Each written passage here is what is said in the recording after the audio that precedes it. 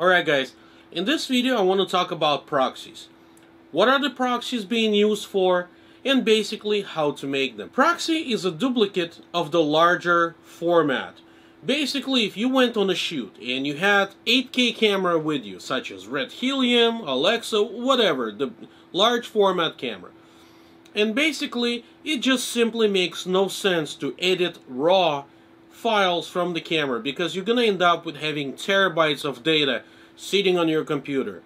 Therefore, you can create exactly the same duplicate of those files, but in a much smaller size. So for example, editor on the laptop or even yourself can edit those files much easier instead of dragging along raw files and using all the computer data. Working with proxies is a very common Hollywood workflow format, because realistically it makes just simply no point of working in the larger files, therefore sometimes not even getting a real-time performance. One of the most common proxy format is a 1080p, and basically you can create either H.264, which sometimes can be a little bit heavy on your system depending on your configuration, or popular formats such as ProRes if you're on an Apple, or DNX HD or HR if you're on a PC.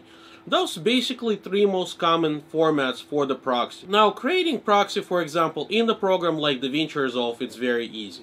Once you load all the files in your system, basically all you have to do is just create the timeline with every single file that you have for your project, and go to the render settings and just specify that you want to render all those files separately but retain the file name. Once rendering is done, you're gonna have exactly identical files but in a smaller resolution.